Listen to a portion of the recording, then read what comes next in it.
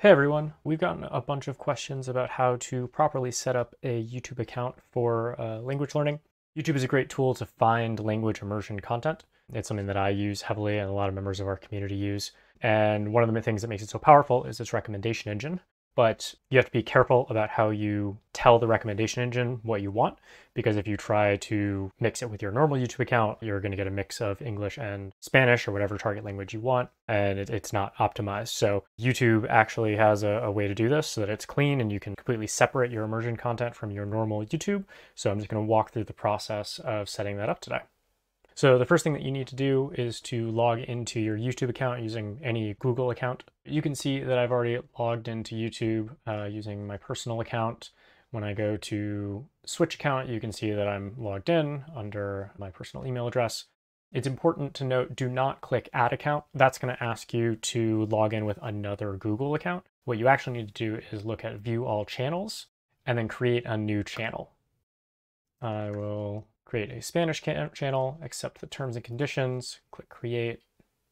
And now I have a brand new channel. So this is something that I can use to specifically target Spanish immersion content. So if we go back to home, you can see everything is still in English. So the next step is we need to teach YouTube that we want to see things in Spanish.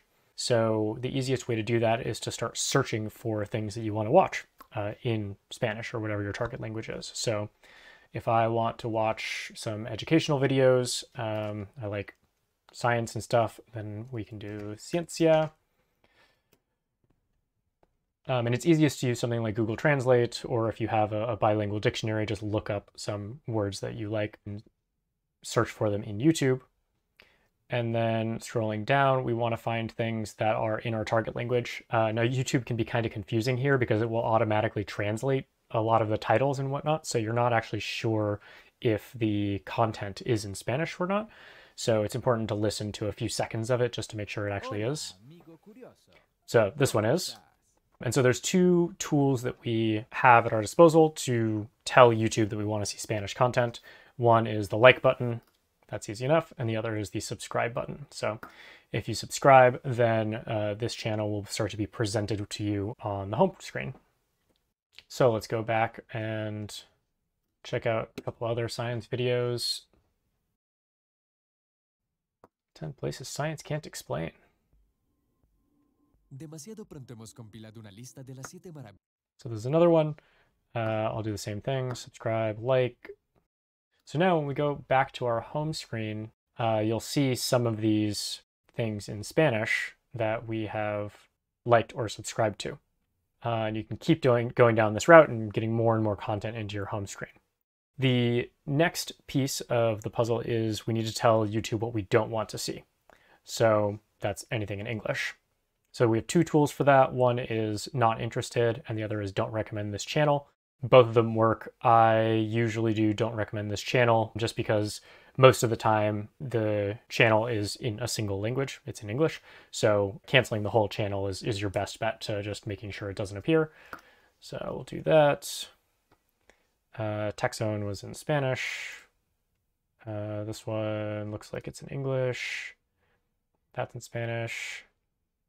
That's in English. And so the difference between not interested and don't recommend this channel is that not interested says, I'm not interested in this type of content, whereas don't recommend this channel says, don't show me any of the videos on this channel. So don't recommend this channel is likely the one that you want to click most of the time. So another good way to find content is to see what's popular in a target country where they speak your language. So the way that you do that is to go to the Explore tab over on the left side. Right now mine is set to the United States, so these are things that are popular in the US at the moment. If you go up to your profile, down to location, and set it to a Spanish-speaking country, let's say Costa Rica, we can see what's popular in Costa Rica. Now, some of the content is going to be in English because people speak English all over the world and those videos interest people, but you'll start to see some interesting popular channels that are popular in that country, and that can help you identify and find new content. So we'll go again and see Mexico. And you can see that this channel is in Spanish, and it was popular both in Costa Rica and Mexico, so that might be a good channel to subscribe to. That's the basics of setting up a YouTube channel. If you have any questions, then definitely add them in the comments below, but also join our Refold language community. We have communities for dozens of languages, and we've started to compile lists of great YouTubers organized by category. And if you are looking for something in particular and you want recommendations, our community is a great place to get those recommendations and to ask those questions. So we'll see you on Discord.